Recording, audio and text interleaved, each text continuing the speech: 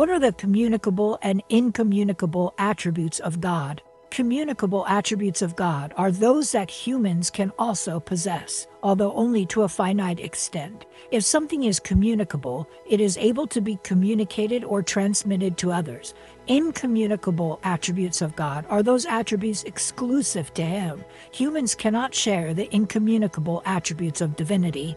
As finite beings, humans will not share in even the communicable attributes of God to the same extent that God has those attributes. For example, God is love.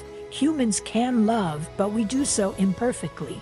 God is also just. Humans have a sense of justice and can carry out justice, but again, do so imperfectly.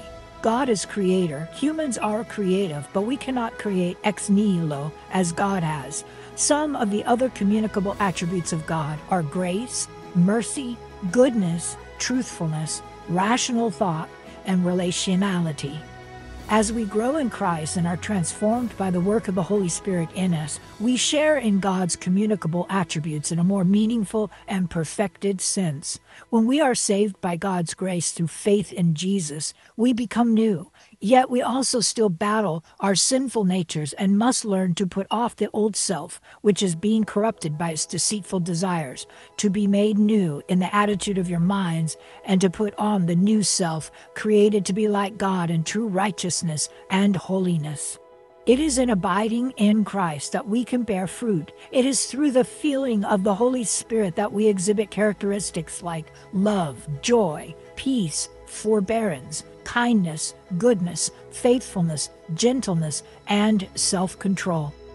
It is when we are in Christ that our love more closely resembles godly agape love and is less tainted by our own sinfulness. It is important to understand that we will never fully be like God, and in no sense will we ever become gods. God is distinct from us, and yet we are made in His image and redeemed by His Son. We are called to be holy as He is holy, yet know that only He is completely holy. Any holiness in us comes from Him.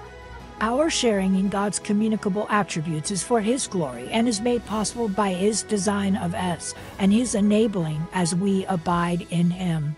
God's incommunicable attributes are those characteristics that cannot be shared with His creatures. God's incommunicable attributes are things that only God can have and that make Him distinct from creation. For example, God is omnipotent, omnipresent, omniscient, sovereign, transcendent, immutable, and self-existent. We can define these attributes, but we often do not fully comprehend them and can never call them our own. The incommunicable attributes of God are what make God God. They are His distinguishing features that only He possesses. The incommunicable attributes of God are cause for us to revere, worship, trust, and praise the Creator.